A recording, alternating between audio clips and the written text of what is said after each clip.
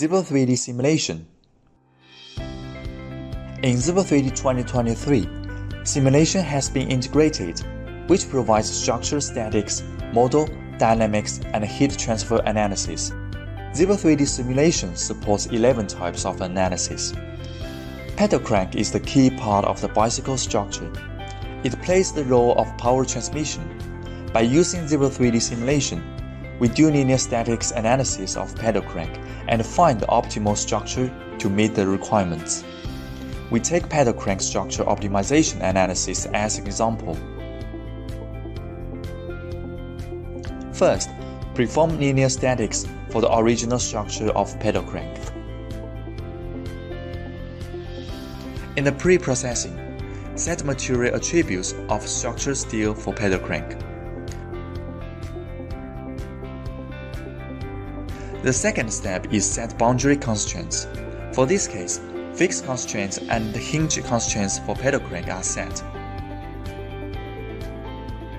Then, apply a torque with 80 Nm to the other end.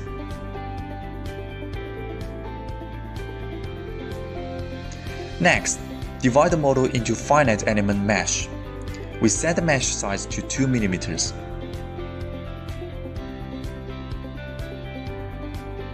Start calculation when pre-processing is finished. After that, check the result in post-processing. This is the plot and animation for pedal crank.